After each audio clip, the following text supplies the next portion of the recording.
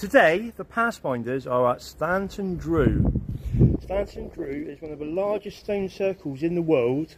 There's also a smaller stone circle and also an array of stones called the Cove by the Druid Arms pub.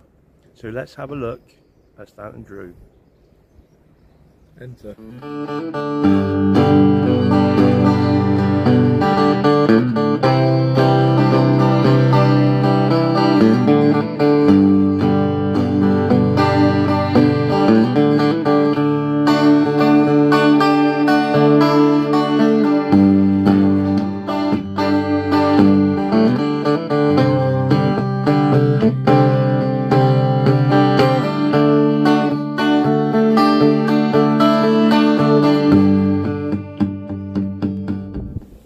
This is a sort of notice board showing you the different circles of Stanton Drew. We have the Great Circle, which is the largest one, the North-East Circle down by the River Chew, and just over there we have the South-West Circle. Now what's interesting about Stanton Drew is the legend goes that there was actually a wedding party, and basically after midnight, when the music was stopped, the fiddler didn't want to perform on a Sunday. A handsome replacement started playing instead. He was the devil in disguise. The devil played faster and faster until the exhausted dancers fell over and they were turned to stone. So there you go, the wedding party of Stanton Drew. It's an old legend. He was a fiddler. He was a fiddler, apparently, the devil. The devil's well known for playing the fiddle, actually, on many things. And then in the distance behind us, we have an old hill fort, if you pan round, Richard, in the distance there, called Maes Knoll. And that's a very famous old hill fort, so we'll hopefully get to have a look up there as well. Anyway, let's have a look at Stanton Drew.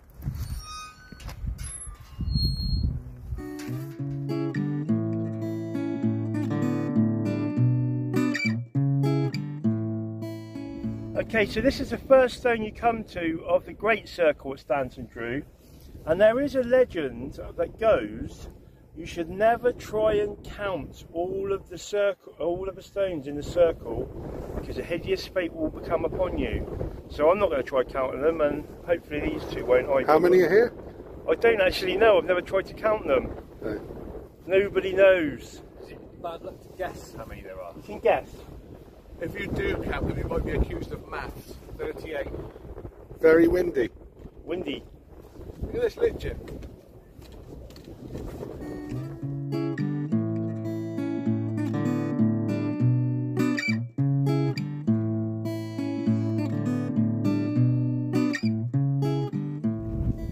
Okay, so here is potentially an example of what they used to do with stone circles and the stones themselves, because it's been proved that around or in the inner circle, the land inside the circles are always great pasture land, and what they used to do was that they would put seeds on top of the stones for blessings, and the stones would charge the seeds for next year's for the crops for next year. So that's whether this or it isn't, but it's sort of quite an interesting point here. I'm sure it is.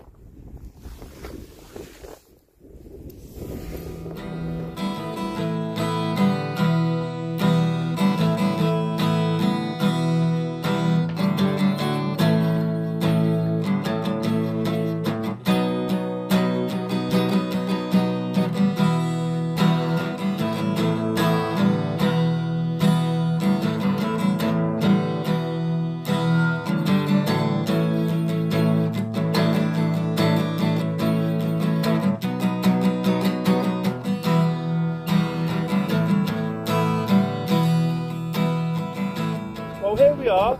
We have got a little ritual we do over sort of standing stones and sacred places, and this is about as sacred as they're going to get, so here we go. Rob, do you want to start?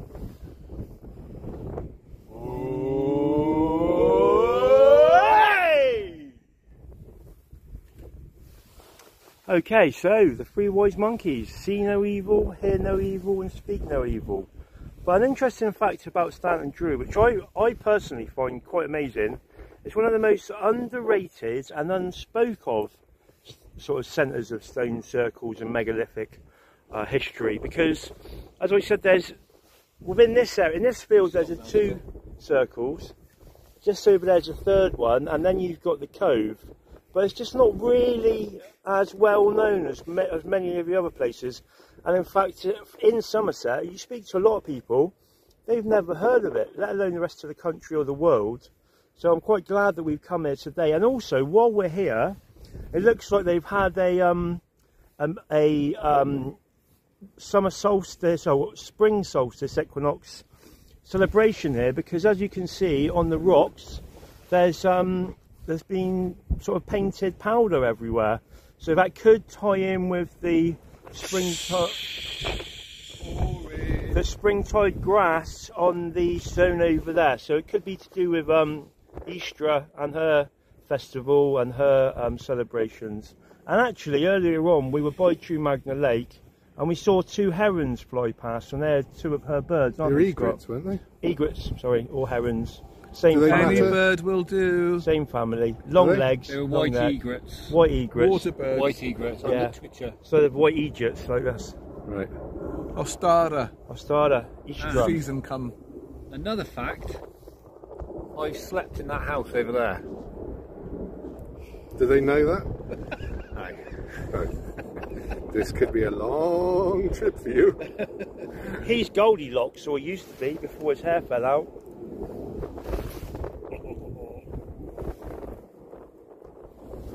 Okay, something that just interests us a lot is the geopolymer theory, which we want to thank Paul Cook for, because he's a man who taught us about Bungaroosh and geopolymer. And Larry.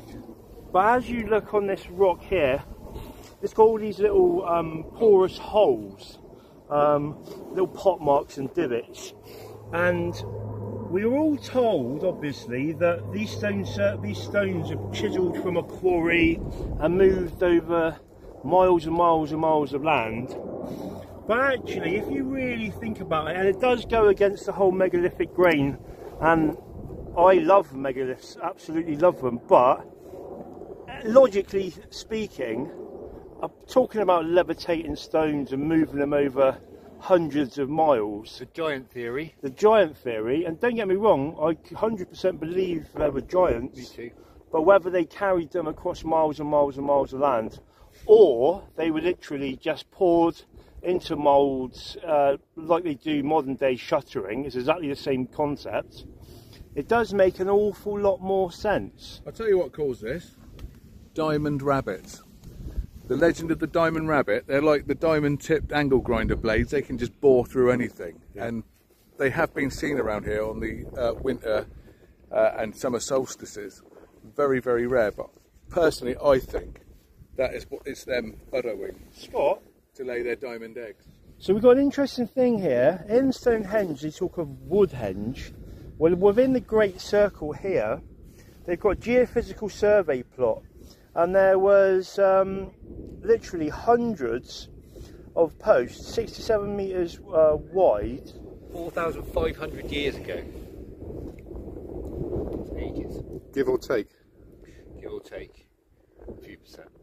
Should we have a look at that tree? Let's have a look at this tree. Old tree,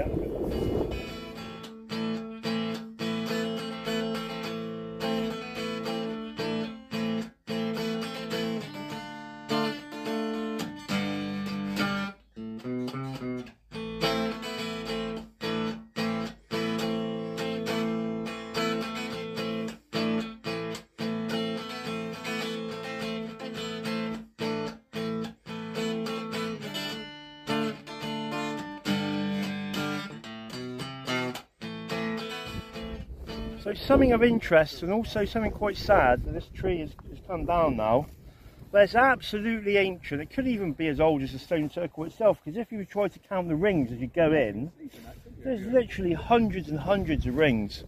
So it's a very old monument indeed.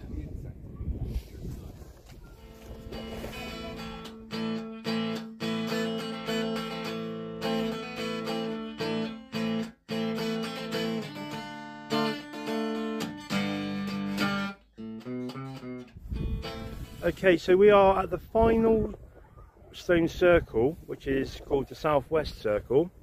It's a lot smaller. I don't really know how this all fits in together. I don't think anyone really knows. What with the story on the other ones? Well, just with the whole thing. Just at a higher point. Yeah, it's a higher point.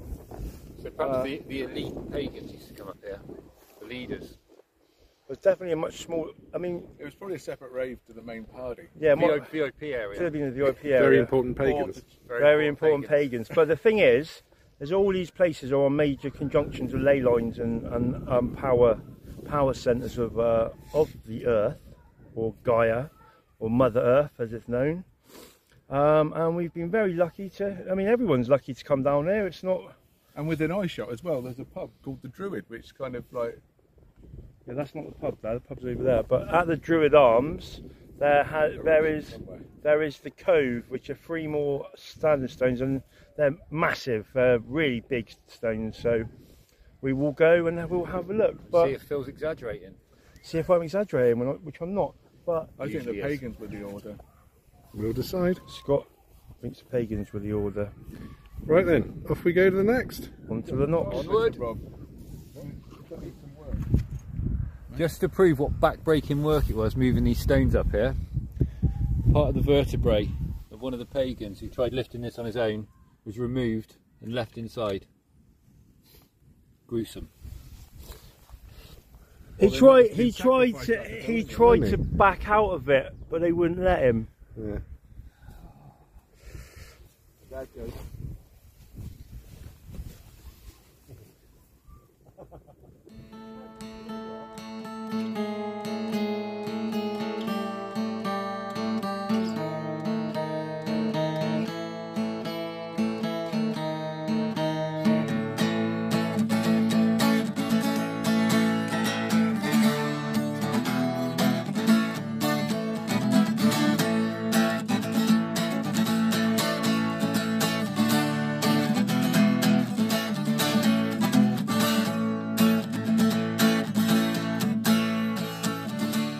Okay, so here in Stanton Drew Church, we found a lovely old picture with the cove and the church. But this gentleman here is William Stukeley, and he's like the godfather of basically the sort of written down and mapped megalithic worlds. He went all over the country and he noted and actually did artwork. I think he did this himself, Stukeley, of the cove.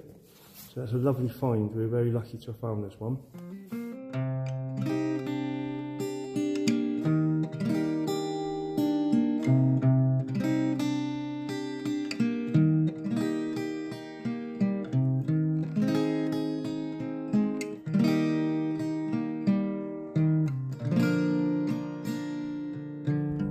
Here we are at St Mary the Virgin Church in Stanton Drew, and if you look very closely up there, that's got to be a good, from base to the top, maybe 12 foot doorway for the giants that used to live here. How certain are you of that? 47% sure, Sure. just from the size of it. Sir John St Low may well have used this door. He would have been able to run through this without whacking his head on the top, so makes sense. And the giants that moved the stones probably came in here for refreshments. Well, Use the toilet. there are toilets in there, aren't there? Toilets, So, yeah. Okay.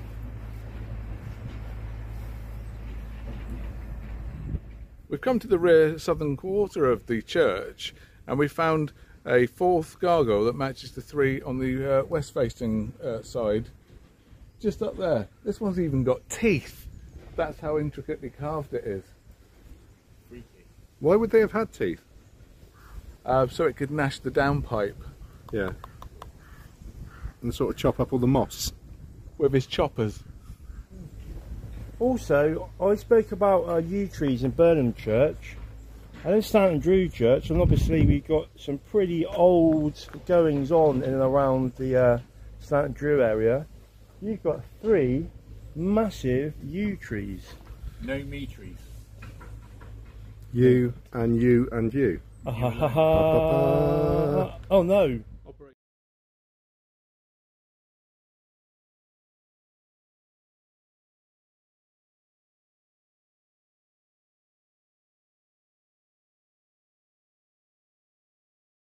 So I was saying about yew trees at Burnham Church, and you always find them, and they're sort of signs of ancient goings on. And obviously at Stanton Drew we've got some pretty old things happening. And in the church here at Stanton Drew we've got 3 beautiful old yew trees. The old things aren't happening, they've happened. Well, they are happening because they're still alive. Oh yeah, I suppose. So there you go, 3 yew trees. From the past. And the future.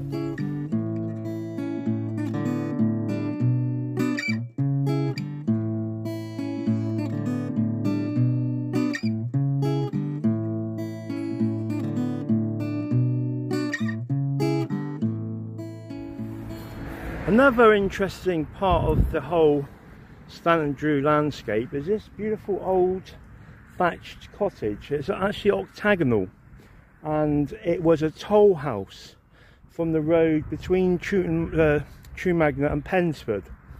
And at the top there you've got 2 hares, which are basically hares are the goddess Easter. That was one of her animals, and they basically depict springtime because her festival has just been 21st and 22nd of March, which I think was probably why we've got the sort of painted powder down at the stones. And it's called, the festival is called Ostara, and basically it was the festival of spring, when spring started, so the equinox. And there you go, the octagonal turnpike house. And the hares are boxing, it looks like, on the top. Is that to signify the start of spring? And yeah, I guess so. It's definitely to do with the start of spring. Fight over the women hares? Yeah, it could be like a ritual, a mating ritual. I'm not sure about that, but it's definitely all connected, 100%. Anyway, the turnpike, octagonal, fairy house.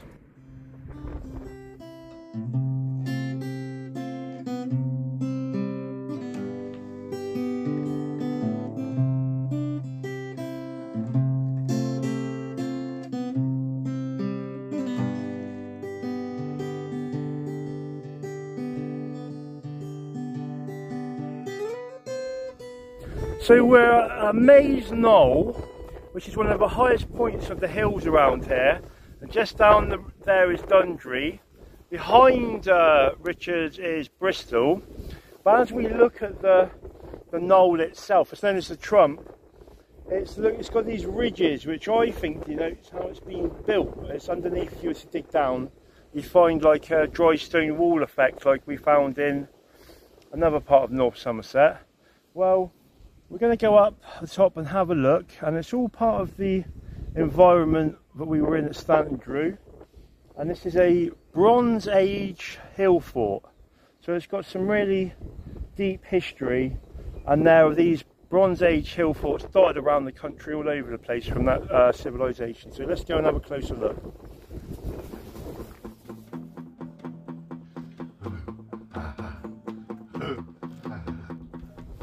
So on closer inspection of Maes Knoll and what's known as the Trump, I personally think, I don't know about you guys, that this is another barrow, because it's so long and thin, unlike an actual hill fort where they would have had a settlement perhaps. But yeah, because of the way it's built, and you can see there's stones all the way through it, but they've been placed like a dry stone wall. And if you were to take a section of this out, I think you'll find it goes all the way down. It's like a structure. It doesn't take a great deal of time for grass and whatnot to settle into these places, and they may have even originally, well, it's a tough one to say, they probably would have just been a stone structure, and over time grass deposits and seeds and whatnot. Probably a big cavernous void inside of it, with tombs and things. Well, not even tombs, because on all these places like West Kennet Long Barrow, which is Rob's famous landmark, and Stony Littleton, which isn't too far from here either, you can actually go inside, and they weren't tombs, they were like shelters. They'd have individual little like pens for each family, I guess. But it's amazing to come up here, because from down behind you, Richard, we can see Stanton Drew from down there, and you can see this part from all the way around.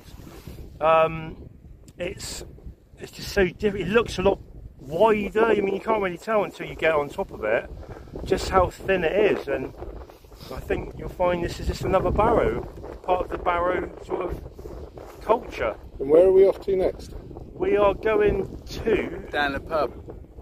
the Druid Arms pub, where we will find the cove, which are 3 massive standing stones, And the sacred gammon. and the sacred gammon of the gods.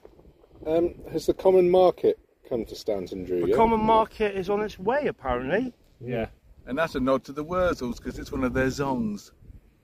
About Somerset Like drink up thy cider. and Mount Zion.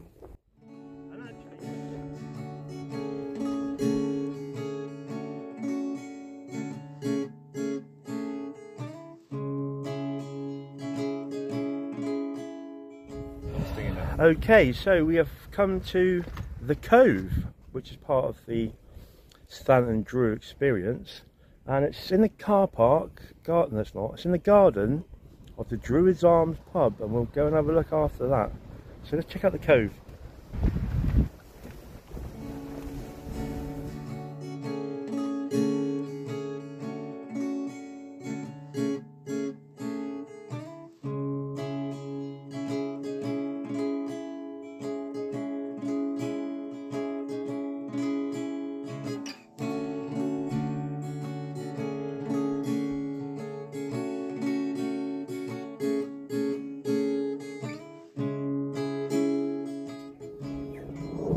The story goes of the stones. Does it? Yeah. Like that? Just like that. The story goes of the Cove that this part of the wedding party, and basically the wedding party guest danced on into a Sunday when it should have stopped, and the devil was there and he turned them to stone. Now we want to know, which stone do you think is the bride? I think it's that one laid down with her legs open, but I'm not sure. I think you've ended this on a bit of a bad note there, Phil. Can we try and rescue it now quickly? No. That's definitely the parson. Yeah. The parson's nose.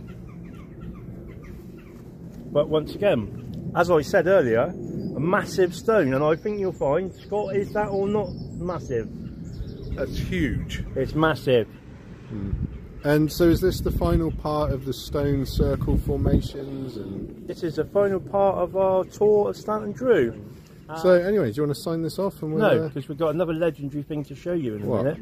About 5:30. The gammon. we're not going to do it in the pub, are we? That'll look well weird. We'll say goodbye in the pub, Yeah. don't we? Well, If you want to. we have done in the past. Well, that's what we do. The past. That's all we do. So is that it for this stone? I feel a bit let down. You built it right up. This isn't that great what you said. What about these? Yeah. I think it's Do you want bloody, to do it again? It's because we've seen a lot of stones. I think it's bloody They're all the brilliant. same. It's hard I to think it's remain brilliant. excited. And if you look behind you, there's Maes Knoll, look up on the hill where we've just been. The thing is, nobody really knows the history. People have their ideas, and people will tell you stories from the past, but the Definitely sign, mystical. the sign over there says this was a wedding party, and because the party carried on past midnight on Saturday into Sunday, when the devil turned up, he The devil said, "Oh, Would this have been stood up originally, this stone? Or is that part of I the... think it might have been a roof for there. Oh. Okay. a, I think dol- it might have been like a little dol- marriage archway a dolmen they call and that. decorated with flowers. Yes, but a it's dolmen. so Dolmen. it's so old. It would have had a Nobody roof. knows. Well, actually, in theory, this could be the roof, and there could be a building underneath. And have you noticed there's something very untoward here? God! We don't know whether someone's left a deposit or whether that's actually some sort of fungus. I think that's sick. But this could have been the Like really good. they could have consummated the marriage just there. I want to touch it. Yeah, Scott, And on that note, shall we... get something to eat. so, Smell it, smell it, smell it. We'd just like to say thank you as usual. Oh, and also, by the way, guys, something we need to tell you all. we have something very new in the Pathfinders family. Very exciting. Very exciting. What is it? Can't wait to tell you. It is the Pathfinders.com. Yeah. The- New website. We'll do it. The Past. Finders. dot Oh. com. And on there, I've already done a blog already, but we should be having blogs about certain stuff. Another one will be up this week, and And you eventually, can buy some merch. there'll be some merch, and there'll also be stuff about our music because And when we've been fishing, you can buy some perch.